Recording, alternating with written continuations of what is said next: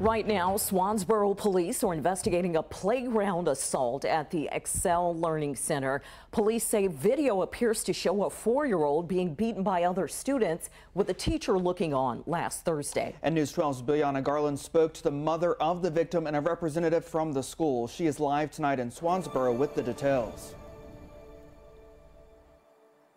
The child's mother, Amanda Johnson, says that she was told by school staff that it was just a playground scuffle until video circulated online, and then she found out there was more to the story. According to Swansboro Police Chief Dwayne Taylor, it appears that the child was being hit by other kids on the playground with an instructor present. Amanda Jefferson demands answers. She says her son was attacked by other children at the Excel Learning School last Thursday. I just feel like they failed him. They failed to keep him protected. On February 1st, Excel Learning Center Operations Manager Nia Grace says they got a call from a bystander across the street about a child being shoved on the playground. In this video, Amanda says you can see her son being hit by another student. And I mean, he's being kicked, punched, slapped, stomped on. They're jumping on his chest. He fights back until he can't no more. And what do you expect? He's 4 years old.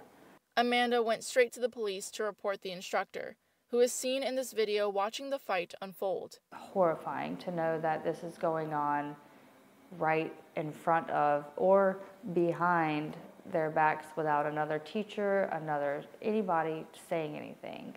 The school also reported the incident to the Division of Child Development. The staff member should be addressing the situation as soon as they see it and stepping in and redirecting. Grace admits this isn't the first time a bystander called the school about an issue. It's not unusual, but also not uncommon that we would get a phone call from the community alerting us that there's an observance that they see on the playgrounds. Last year, the school received a violation for improper supervision, but that's something Grace says they are improving on. We are constantly training and retraining and trying to prevent any type of supervision issue from happening.